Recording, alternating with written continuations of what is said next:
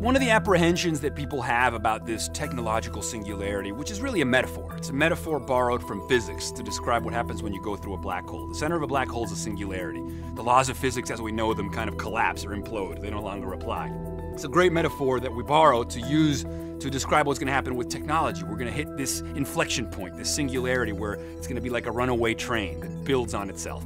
And the Terminator scenario is that this artificial intelligence, this algorithm is going to wake up, it's going to achieve sentience, and it's going to turn on us. But that's, I think, an erroneous way of looking at it. Some of the more optimistic futurists in Silicon Valley, including people like Kurzweil and Kevin Kelly, for example, who wrote What Technology Wants, say that what's going to happen instead is that we're going to continue to augment our own thinking by offloading more and more of our own cognition, our cognitive apparatus, to non-biological intelligence. So it's not so much that that mind is going to rise, that artificial mind is going to rise up against us, but that we're going to continue to become more non-biological.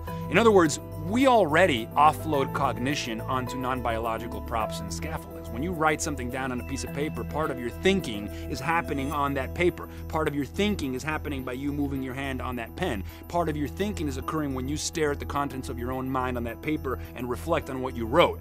We already incorporate non-biological aspects into our thinking apparatus. There's a great essay written by these cognitive philosophers called David Chalmers and Andy Clark, cognitive philosophers, called the extended mind thesis, which says that things like an iPhone or a smartphone are already manifestations and extensions of the mind, and that the mind is actually not limited to the brain, but that the mind exists in the feedback loops between brains, tools, and environments. So that's why we say our thoughts shape our spaces and our spaces return the favor. That's why they say that everything we design is designing us in return.